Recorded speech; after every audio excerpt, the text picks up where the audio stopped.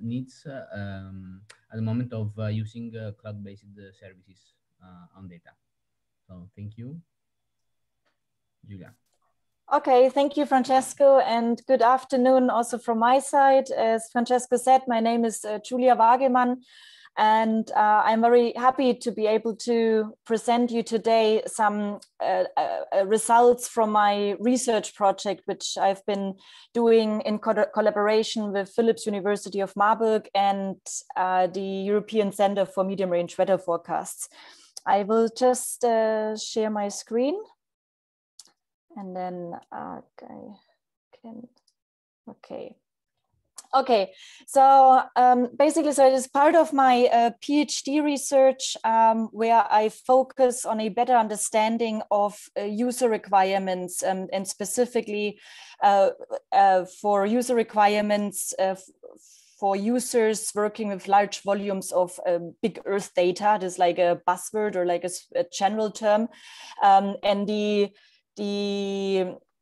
user requirements also related to future cloud-based data systems. So the question is basically, because all large data organizations are now moving towards cloud-based processing and cloud-based systems, and my interest was, okay, where are users at the moment, and how do they work with the data at the moment, and are they interested in migrating their processing tasks to the cloud, and if yes, then how would they like to work on these systems, in order to better understand a potential gap which we might have, and also to better tailor training needs and also do capacity building.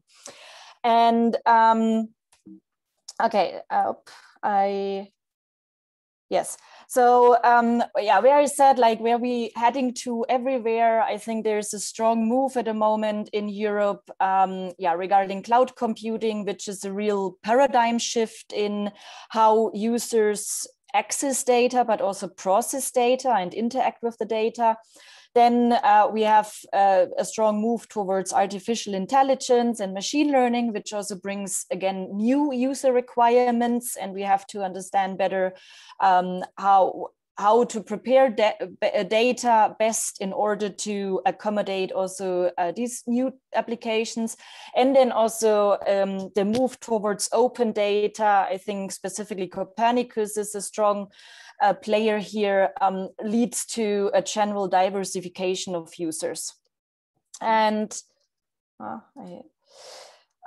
this brings us to the need to better specify the term users of big Earth data, because we develop data systems for users, but since we also have now open data and Copernicus, users are diverse. And I think before Copernicus and before open data, it was easier to define the needs of users, because they were mostly, specifically in the Earth science and Earth system data sphere, they were mainly researchers and national meteorological organizations.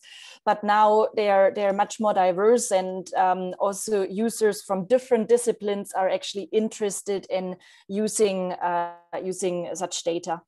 And and also the term user is often just broadly applied, but as I said already, users, they differ in their domain, and this also results in that they might have different data literacy and also skills literacy in understanding how to work with these large volumes of data. And I also was collaborated with a study on cloud systems and generally with the Open Geospatial Consortium. And we also realized that basically due to the current landscape of data systems, at the moment, there's also no clear definition of the real value chain of big Earth data, and then also all the stakeholders involved in their tasks and responsibilities. And and then this leads us to I think for a user perspective, to better categorize also cloud-based systems, or in general, I would say the landscape of Earth's data systems. And this is just like a collection of different systems that we have at the moment. It is mainly from the systems I know. So for example, from EUMETSAT or from ECMWF and maybe Europe, but there are also plenty of other systems available where data can be accessed and also processed. And these systems, they really differ in their functionalities they offer for users, but also in the technical skill sets users might need in order to interact with the system. So we see here, like just as an example, like some terms, I think, which often are also not very well understood among the diverse group of users is community cloud, cloud native, data cubes, OpenEO, Google Cloud Platform, European Weather Cloud, Pangeo, etc. And this is basically just an attempt when I as part of my research, trying to better understand the current landscape of in brackets cloud-based systems and data systems in general. And I came to the conclusion that for a user perspective as well, that I think it is important to differentiate these systems between cloud services, which are more towards infrastructure as a service and platform as a service, and then more user-centric data services, which offer more data as a service or software as a service. And because when we differentiate it on these two parts, so here on the left we have more really cloud-based services, then they give like a high flexibility, so they are less specialized, but at the same time we ask users to have a deeper technical understanding in software engineering or network administration, because accessing a general cloud provider at the moment, the first questions you are asked is, okay, how would you like to set up your virtual machine or your server? And then on the left side here, we have data as a services or software as a services, including, I would include Google Earth Engine to it, or climate, the CDS toolbox from the Copernicus climate change service, or any type of data cube, or also the Pangeo software stack. And they offer more user-centric and more tailored functionalities to users, but at the same time, these systems have less flexibility than like a pure cloud-based system. But at the same time, the skill set which is needed is more on data scientists, or more on a subject matter experts on data sets or on specific applications. So this is, and then when I tried to map it, I also realized, okay, even within one category, so for example here on the left side, even between European Open Science Cloud and European Weather Cloud, there's also a level of specialization, which I think is important for users to understand when they have to decide for a specific data system to use. Or here as well, so basically the lower a system is, the more the broader and the less specified a system is, and the higher up in this category, the more specialized for a specific community, which the European Weather Cloud from ECMWF and EUMETSAT is like a pure community cloud. And so this is not a graphic which showcases like all the systems, but it's more like an attempt to also try, or an attempt to show that we also have to think about categorizing the different cloud-based systems, because specifically for users, because it's getting quite quite many data systems with offering different functionalities, and users don't know exactly which is actually the best system to use for their needs. And so now I come to the web-based survey or online survey I ran already 2 years ago. So between November 2018 and January 2019, and again between April and May 2019, I ran an online survey on user requirements of big Earth data. The questions, we had 32 questions, so it was quite extensive. And we had apart from the general personal information and work information, like to get some overview of what data users participated in the survey, we had two main sections we focused on. So we had 3 sections which focused more on the analysis of the current state. So how so what type of data users are interested, how do they interact with the data at the moment, and also what challenges they face at the moment. And then the last part focused on future cloud-based data services to get a better understanding on how users would like to also work with cloud-based services in the future. We had a total of 231 respondents, and this is, I think, important to say when I present the results just in a bit, that it reflects the perspective from Europe and also the USA and Canada, because the majority of respondents came from these from these regions.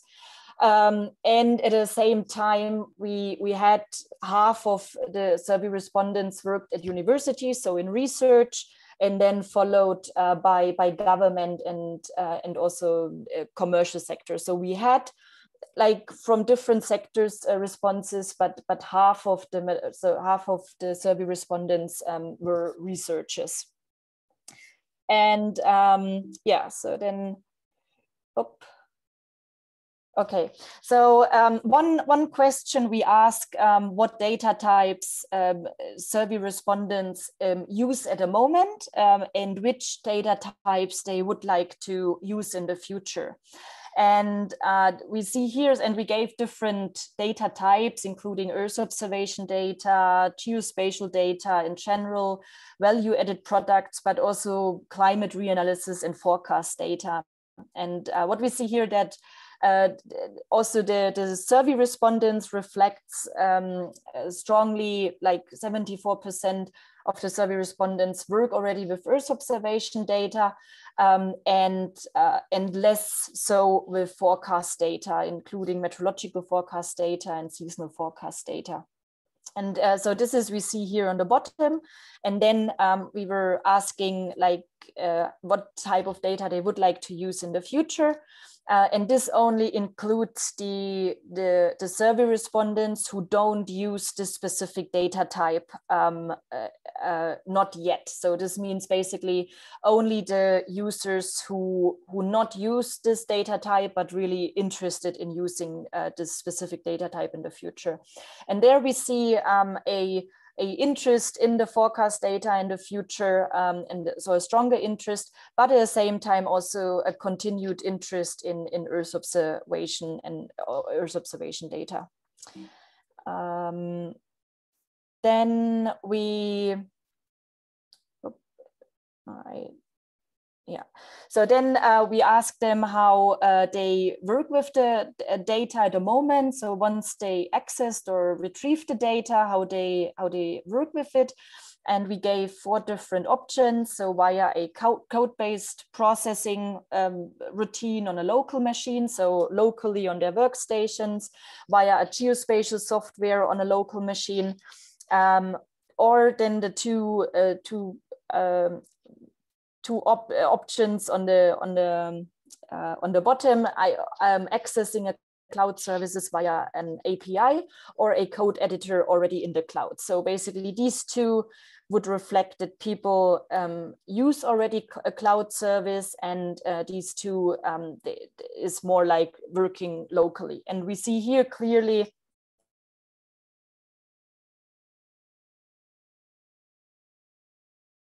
so with a programming language and with some scripting is basically the modality users work with the data at the moment.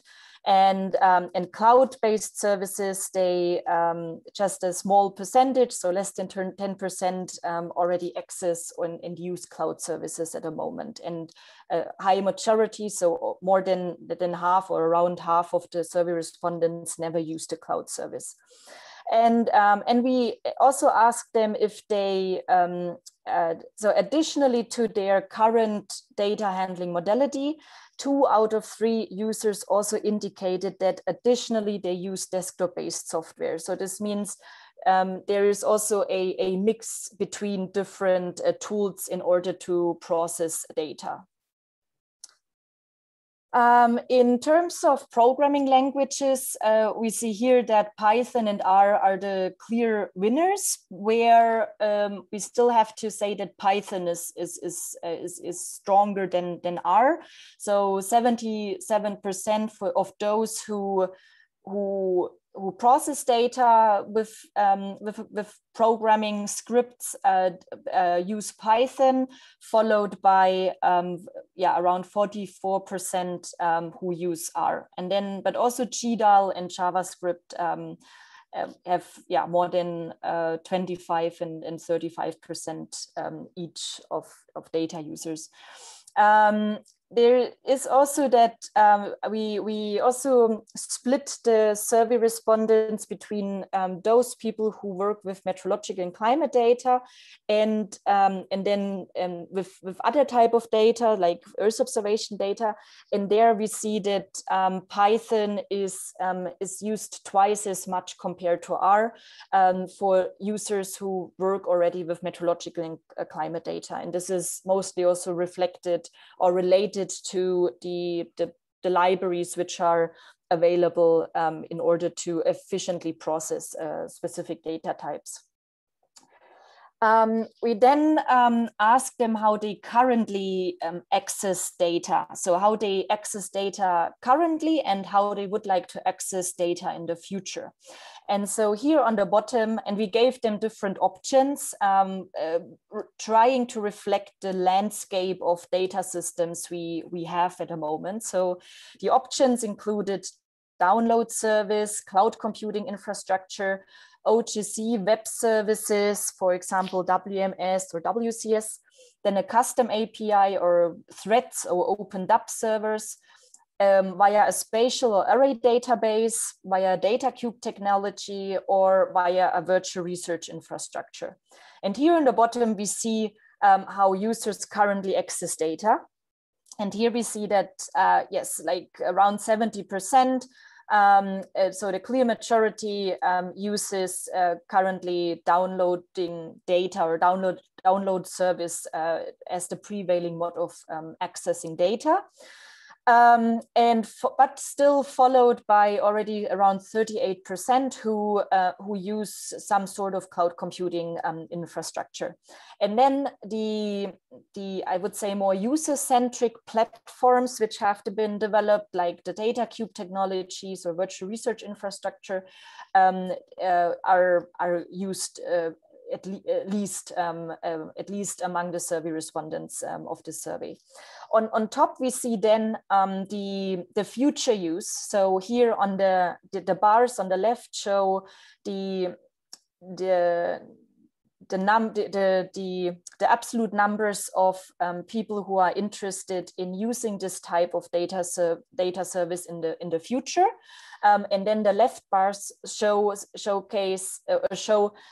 if they are not interested. So the number of users who are not interested in this type of service. And what we see, and this is very important to have both next to each other, because this puts some absolute numbers also in perspective. So in absolute numbers, we would see here that of course, users are interested in using cloud services in the future, but also they are interested in using, for example, data cube technologies or array database in the future. But if we then build a ratio between interested to use in the future versus no interest at all in this data service, we see that basically only download service and cloud computing or cloud computing infrastructure have a ratio higher than 1, and this means more like 2.5 more people are interested in using cloud system or cloud service in the future compared to people who are not interested in using those.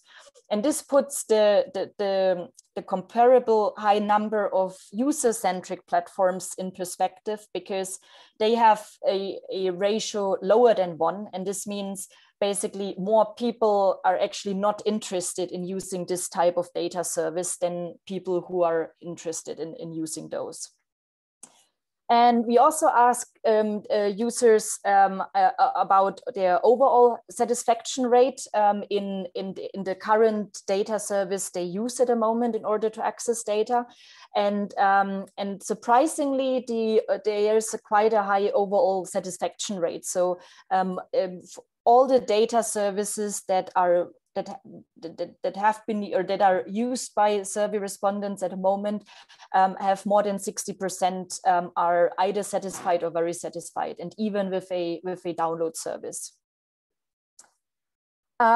We then ask about challenges survey respondents or users face at the moment, and we gave them a list of 12 data challenges, including limited processing capacity, growing data volume, data are disseminated in a non-standardized way, too many data platforms and portals, data discovery, data services are too restricted, complex data formats, lacking easy-to-use tools, data access systems in general, or cost of data services, combining different kind of geospatial data and data complexity. And we see here the top 5 challenges are all related to finding, accessing, and interoperating big Earth data. And with the clear winner, which actually have the same indication of being an obstacle or a great obstacle by 63%, is limited processing capacity and growing data volume, followed by data is disseminated in a non-standardized way. And on position 4, there are too many data platforms and portals. And on position 5 is basically the data discovery is quite a challenge for more than 50% of the survey respondents. We then also gave a list of specific data analytics aspects and asked them how important they think these aspects are for their processing workflows and data analysis tasks. And these analytics aspects included, for example, interoperability of data and data systems, time series retrieval. So if some are interested in just point location, for example, an easier data discovery, parallel computing, download of large volumes of data, server and cloud-based processing, on-demand data access, for example, for web applications, or data access with standard protocols for like WMS or WCS. And you see already that almost all the analytics aspects have been rated quite highly as either very important or important. The ones with more than 80% are again, like interoperability of data and data systems, time series retrieval, and also an easier data discovery. But surprisingly, still also that basically 70% find it very important to download large volumes of data. And surprisingly as well is that on first position, survey respondents indicated that for them, the interoperability of data and data systems is very important. But then on the other side, a standardized data access, so like also a standardizing which is the standardizing data access, which is a preliminary for being able to interoperate different data systems. This has been rated least. So basically, yeah, there seems to not be made a strong connection between interoperability of data and data systems, and then also the need for standards. And yeah, and then now we come more to the perspective on future cloud-based services, and we ask the users if they are interested in migrating to cloud-based services in the future. And we asked them, yeah, like we gave them 5 options, from very interested to not at all interested. And we see here that around 70% indicate that they are interested or very interested in migrating their data workflows and analysis tasks to cloud services in the future. Important here is because we also ask them, okay, in case you are migrating your to cloud-based services, would you also be able to specify the technical requirements for your machine you need on the cloud for storage and processing? And only 1 out of 4 survey respondents would be able to specify technical requirements. And I think this is also very important in order for the development of future cloud services or cloud-based services, is that yeah, we have to focus on capacity building or introducing a specific layer of abstraction in order to make this gap smaller. And then on the bottom here, we also asked them on their preferences regarding cloud-based service, regarding the policy of these cloud-based services, because there can be commercial clouds which usually come from the US, like Google or Amazon Web Services, but then Europe focus strongly on publicly funded clouds, like we have here more general cloud services like the European Open Science Cloud, or more specialized clouds, for example, Wikio. And we see here that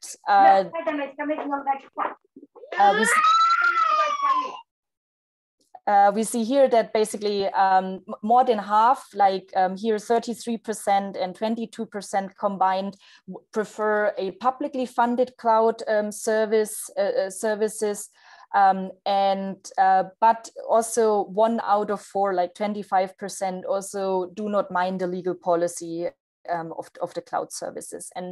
But I think we have to bear in mind here that this survey is also quite heavily biased on European on a European perspective, and so this is probably also why here the preference for publicly funded clouds is higher. And then we asked them about their perspective on security aspects of cloud services, and we gave them different security aspects, like including service unavailability, data loss, data security, data integrity, and data breach. and data breaches. And we asked them to rate if they consider this as a risk, a major risk, or no risk at all, or it might be a risk, but it is not important for me. And what we see here that basically 2 out of 3. So if we combine always the green bars, which indicate a major risk and the risk, is like all the security aspects are more than around 66% or even higher indicate these aspects as a risk or major risk. And so this means that basically there is at the moment probably a lack of trust of still of these cloud-based services in order to use them. Other risks mentioned included vendor login or migration to different cloud providers. We asked them also about the type of data workflows they can't do at the moment on their workstations, but they would like to use the cloud for. And 70 out of 231 survey respondents provided us an example, and we classified them in different categories, and it is like 8 categories. I think we classified them here, and the 17 responses could be classified in order to improve the general efficiency of their current data workflow. So to saying, okay, simply just to minimize the processing time, or to share data among team members, or to have a easier data access, for example. But then also time series analysis was quite important, and also automatizing pre and post processing of large data volumes. And there's also quite a few SAR data processing applications. And then analysis of global data, combining and comparing different data types is important. Modeling, machine learning and AI applications, and also like preparing, hosting and serving data, for example, as a data cube. So basically these responses were related to survey respondents who would like to set up a specialized service for other users or for their user group. And then at the end, we asked them about their willingness to pay for cloud services, and we asked them if they would be willing to pay for cloud services, and if yes, how much they would like to pay for cloud services. And 70 and only 30% indicated to not be willing to pay for processing at all, and 50% make their willingness depending on the cost of processing. And we see here also around 50% indicated if they are willing to pay for cloud services, then they would prefer a costing model based on a monthly or annual subscription fee. And as a summary of this survey is basically the current state. We matched them with the FAIR principles, which are principles to make data better findable, accessible, interoperable, and reusable. And if we go through some aspects of the survey, I think we focus strongly on the first 3 aspects of findable, accessible, and interoperable. Then we see that users struggle at the moment to discover and find data due to I think the sheer amount of data, but also that there are too many data platforms and portals, because data discovery and too many data platforms are among the top 5 challenges. And then at the same time, 75% rated an easier data discovery as an important aspect for them for their data analysis tasks. And then when we have a look on how data are accessible, So at the moment, this is also due to the current landscape. So a lot of data systems are offer data for download. It is the prevailing mode of data access. But surprisingly, as I mentioned already, there seems to be also a continued interest, even in the future, to download large volumes of data. But then at the same time, to features who are related to data accessibility. So this means also how well can you process data? So a limited processing capacity and growing data volume are the top two challenges users have at a moment. And then regarding interoperability, there was quite a high percentage who rated the importance to combine different data sources for many applications. But then again, a non-standardized dissemination of data is currently a top 3 challenge, or at least a top 3 challenge identified by the survey respondents. And a comment to reusability is basically, so if the 3 categories are already like findable, accessible, and interoperable are already challenging, then of course the reusability is also limited when these 3 principles are already not quite met yet. And as a summary to some future requirements, so how can we actually bridge the gap? So what we saw is specifically on this future aspect of using cloud-based services, we see there is a general interest to use cloud services among users, but at the same time there's a shortage in skills and also a skepticism in cloud, so towards cloud security aspects and also and emerging costs. And this, I think, specifically here in the skills shortage and also the skepticism can be built up with trust. And this means we have to strengthen capacities. People and users have to learn how to work with these cloud services and with experience. I think then also the trust comes, and trusting these data related to security aspects and also potential emerging costs. But these capacity building exercises, I think it really involves many stakeholders in the current value chain, including data providers, data users, and also data trainers.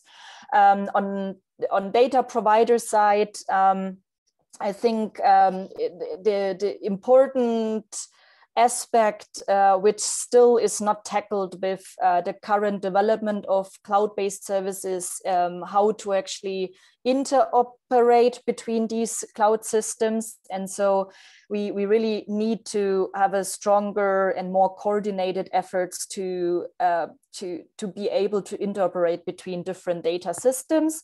And additionally also better understanding and coordinated efforts, I would say, to better define different user groups and their needs. And then I also added here, follow community standards, which, for example, what we see here, that what we saw in the results of the user survey is that users tend to use Python and R. So if there are any APIs or packages developed to use a specific data system, I think this is also already helpful to also follow what users use and where there's already a bigger user community behind. Then data users in general, I think this is also very important to communicate and to start communicating to data users that we are now in a change. And so it is better that you start already now preparing yourself and also be open for change, because in 10 years' time, we expect data users to access and process data probably via a Jupyter Lab or Jupyter Notebook interface, and in the backend there's a cloud-based service. And in order to be flexible enough for different data systems and cloud-based services, it is helpful also for data users to be literate in more than one programming language. And then I think here on the data trainers aspect, this is very important to not only address the current needs of data users, because one example from the survey also showed that, yes, when we ask users how they would like to access data, they will respond, yes, we want to download large volumes of data. But training also has to focus on how we expect users to work with data in the future, and specifically with all these developments, we also, or where the road is going towards to, also in Europe with new cloud-based services and new projects arising with Destination Earth, for example. So I think this is important also to build capacities and start the training already with how we expect users to work in 10 years' time, rather than how they would like to use how they would like to use the data at the moment. And yeah, with this, I thank you for your attention, and yes, I'm happy to take any questions if you have any.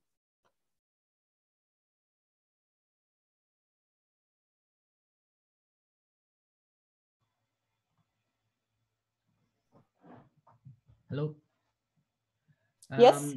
Yeah, I have some. Well, there was some things that were a bit surprising me, like JavaScript as the fourth language used to process data. For me, it's quite strange. Well, do you think that according to these outcomes of your survey, the people, well, the effort that are now around Europe, like to make some interoperable ecosystem, like I don't know if you know the EOSC initiative, no, the European Open Science Cloud, all this kind of stuff. Can the future meet the user needs? Because on one side we have the commercial providers, Amazon and Google or whatever. And the other side is the public stuff that I think most of users, as you said, will prefer having some community service, no, not everything paid. So is a challenge, no, from the point of view of the public institution to make something very interoperable and available for all the users. And I don't know how will be the future. Yeah, I think there is also limitations, like working with Amazon or Google Cloud Platform, because they are like these pure cloud services. So they provide infrastructure, and so this gives, of course, high flexibility. But at the end, it is not for everyone. So it is not for, and I doubt that it will be in 10 years' time for every researcher that they are able to implement their entire research project purely on Amazon, for example, because in the end, the question is also, okay, do we want to train researchers or scientists or data experts? Do we want to train them in becoming infrastructure experts, or do we actually they want to focus on their research? And so I think there is specifically with Copernicus data and open data available, I think there is a niche, because in the end users will go there where the data is easiest accessible, and where they can also have it easily used. And if there is then basically an option or an API that it is easier for the system they are on, or the majority of the data they can access on, I don't know, on cloud service X.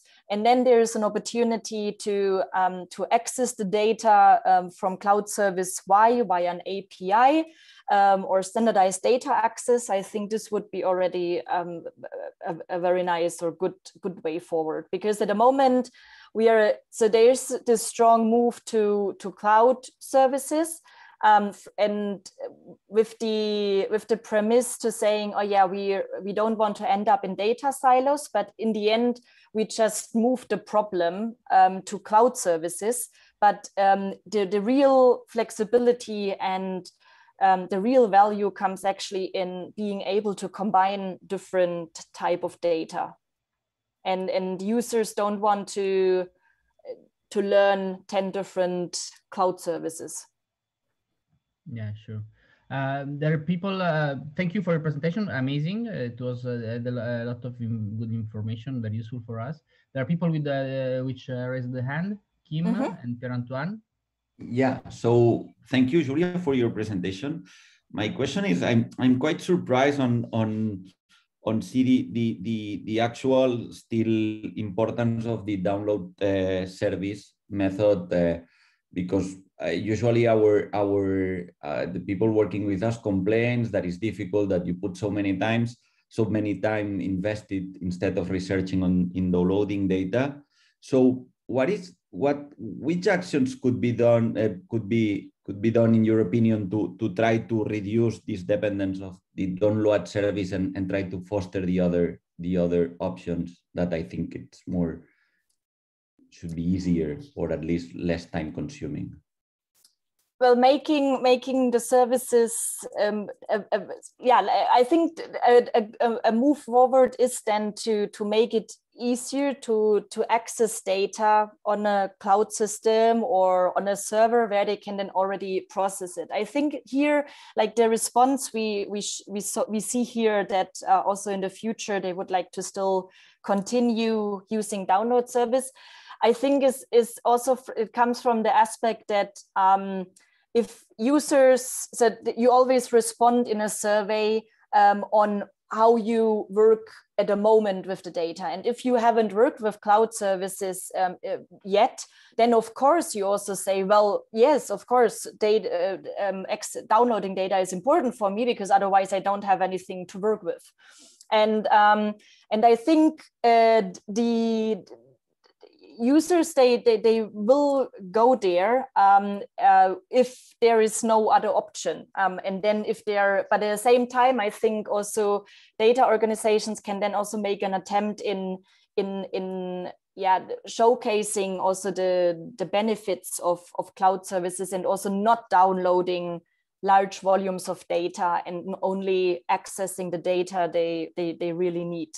But I think it has to, data providers and users, they have to come together in this. But I think the move is going towards basically, if there is no download service available and data is only available via cloud services, then the users also have a need and a motivation to go to this new service.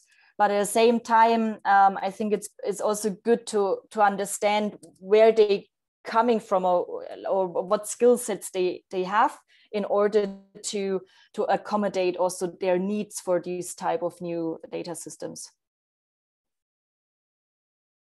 Thank you. Pierre Antoine. Hi. Yes, thank you for the presentation. It was really interesting. My question is a bit related with what has been said before, but yes, I'm a bit also, surprised by the fact that there is a lot of people that are still downloading data, and the majority, and also that a lot of people are interested in moving to cloud services. And I was wondering if you had an idea of why they are not doing it already. Is it because of habits? Like, I've worked forever downloading my data, and that's the way I know how to do it, and that's it? Or do you think there's other reasons, maybe technical, about formatting, about usability of the data in the cloud that is not accessible yet? Yeah, I think this question brings the entire complexity in. So I think first of all, yes, there's certainly an aspect in it that yes, you know, learning a new data system or even also a new data type. This is time, and yeah, in your research or in your day-to-day work, you just prefer, maybe you already have like a script which downloads data, you just let it run for 2 weeks, and in these 2 weeks you do something different, and then you have your data, and then you do your research, rather than investing time in a new system. And then also it comes these what I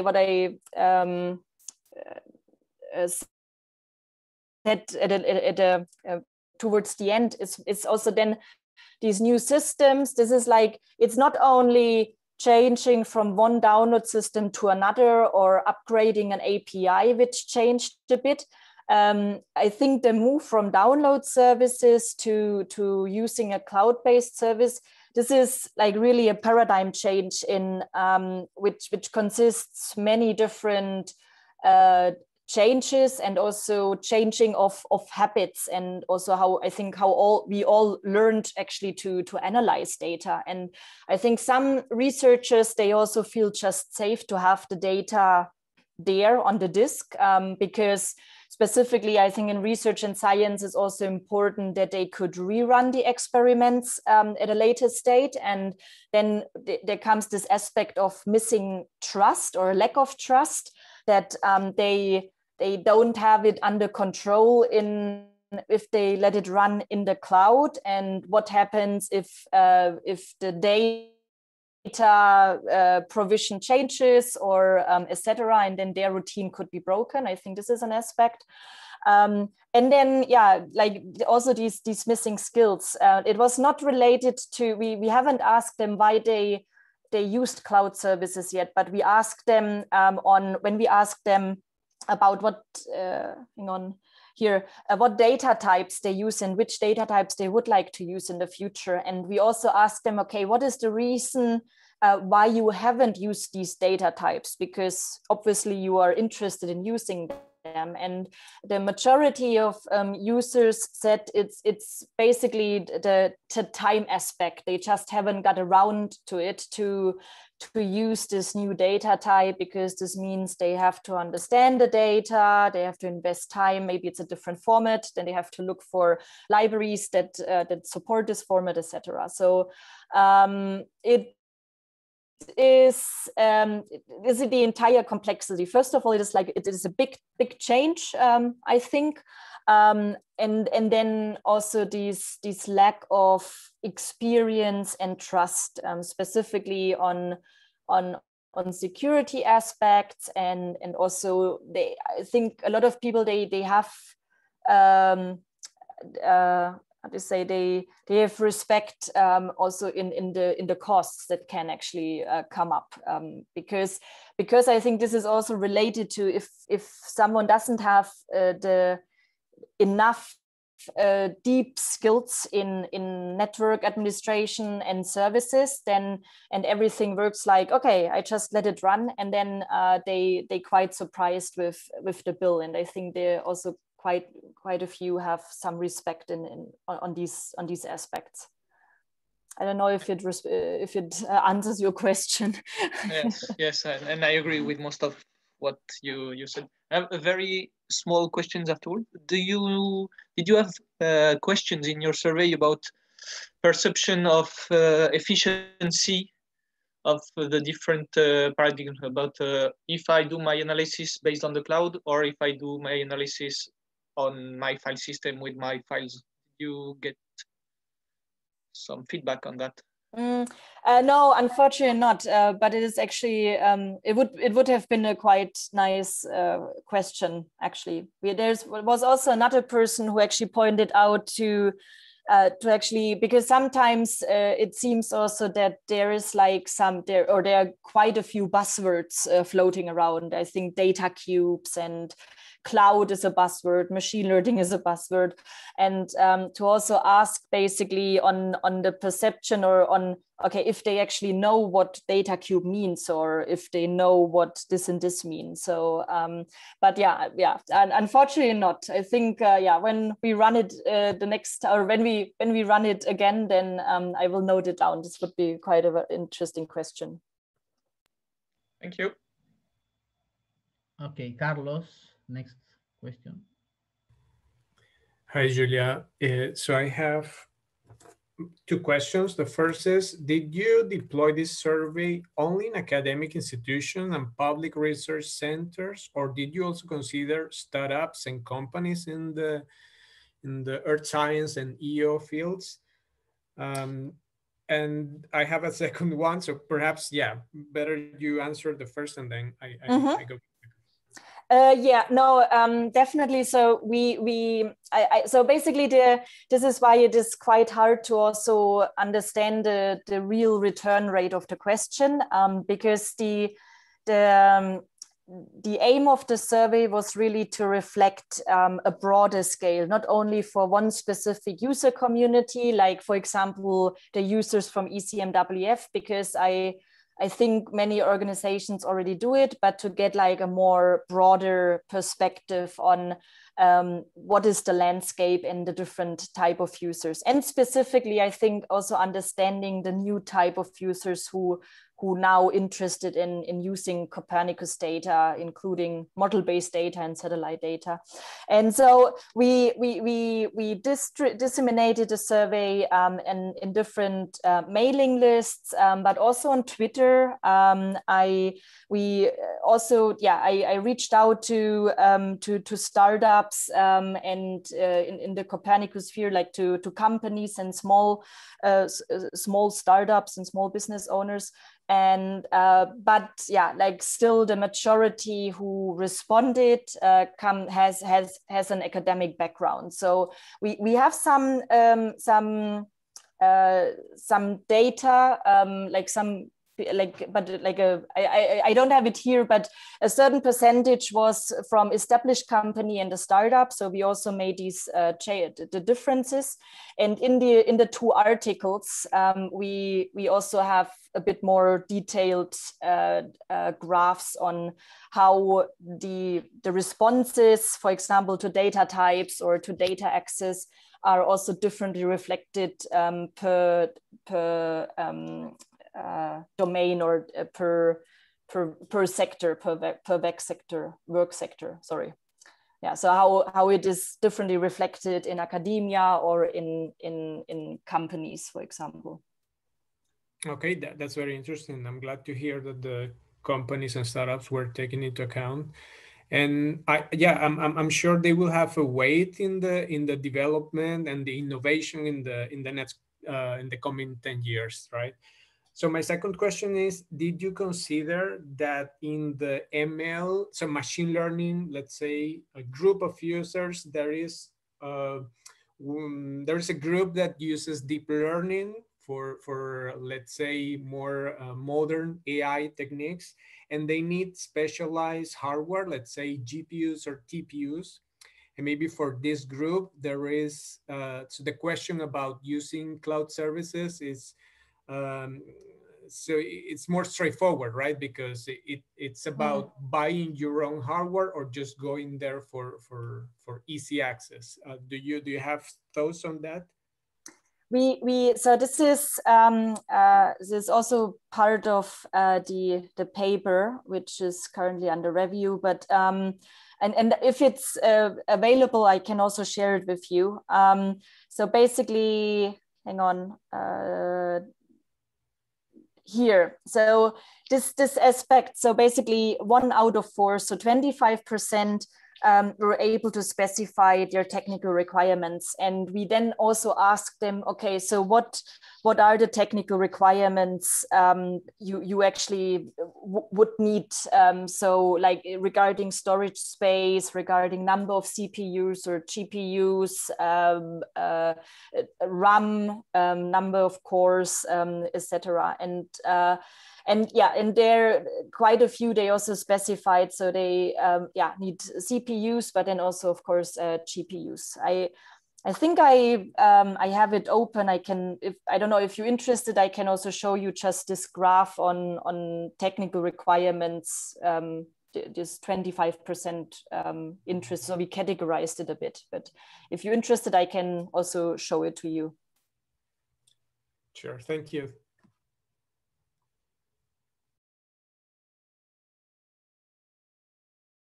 So, okay, so shall I show it? Then I just go out of the, one moment. As you wish. Yeah, if that's it for you. Otherwise, we can take it offline too. Yeah, so this is here, basically. This is, so so we asked them, like, it's like a small group. So, because in the end, I think it was 70 people who responded. So regarding data volume, number of instances, memory, and number of CPUs, and this gives a bit of an indication how users probably would set up their machines. So so it is between 1 and 10 terabytes. The majority here responded. Then less than 50 instances, or even less than 10. But quite a few also said basically in the end, it is important also to be scalable depending on user load.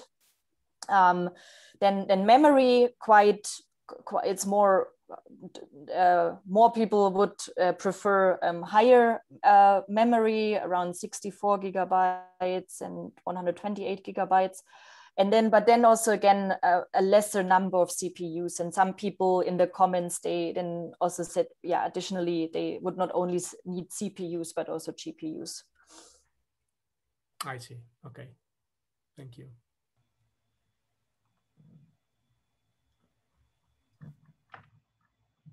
Okay, I think there are no other questions.